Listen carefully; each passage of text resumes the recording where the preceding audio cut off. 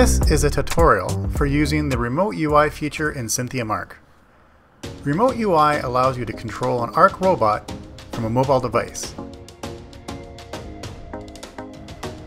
There are many robot skills available to remote control your robot.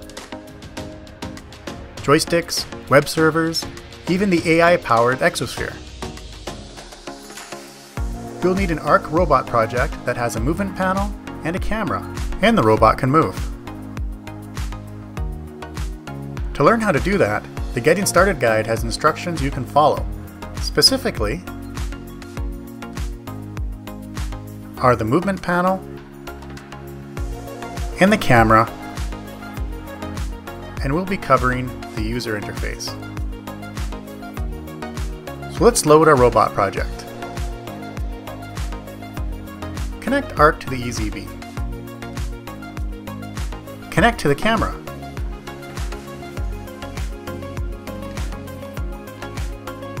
We'll add the movement joystick navigation skill for testing.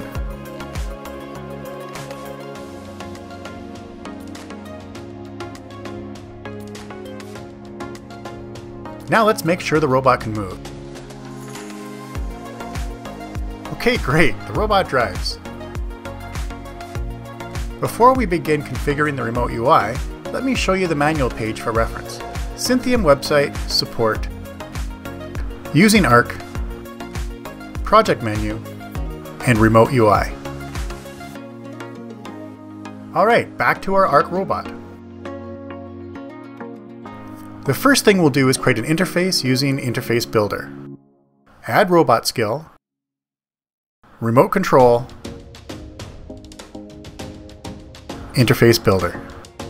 Edit the Interface Builder robot skill.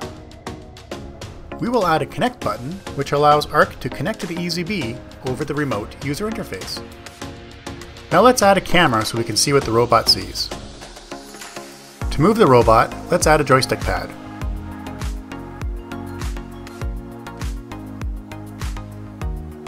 Check the variable speed option.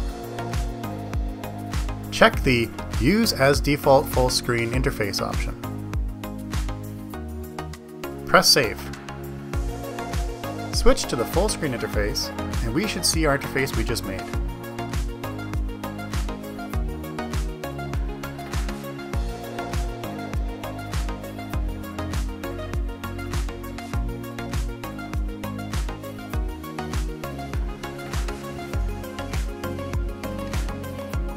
We will now enable the Remote UI server. Select My Robot, Properties, Remote UI. Check the Enable checkbox. Provide a password. Press Save. From a mobile device, load the Remote UI app. You'll begin to see all ARC robots listed if your mobile device is on the same network as your ARC robots. Pressing Select for the robot will populate the IP address and TCP port with the selected robot. Enter the password.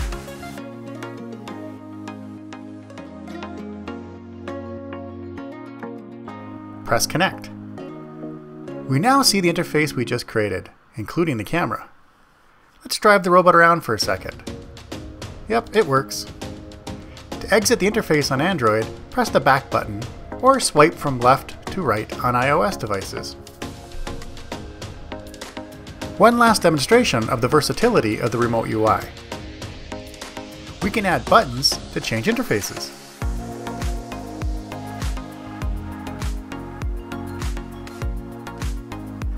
Add a new interface.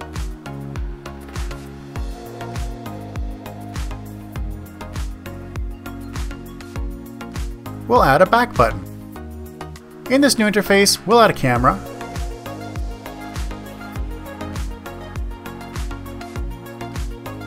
and I'll add a script button that speaks, just for fun.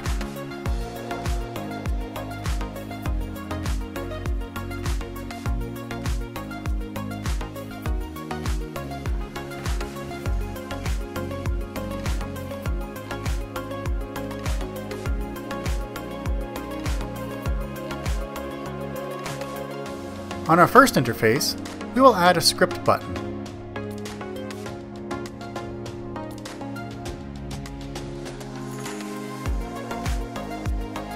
In the Script button, we'll instruct to show the new interface. This is done using the Show control,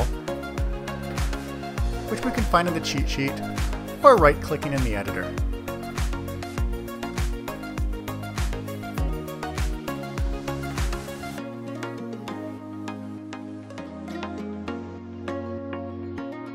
Now let's take a look at UI.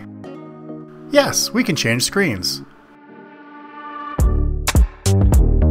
Review the Interface Builder manual for more information on building custom interfaces.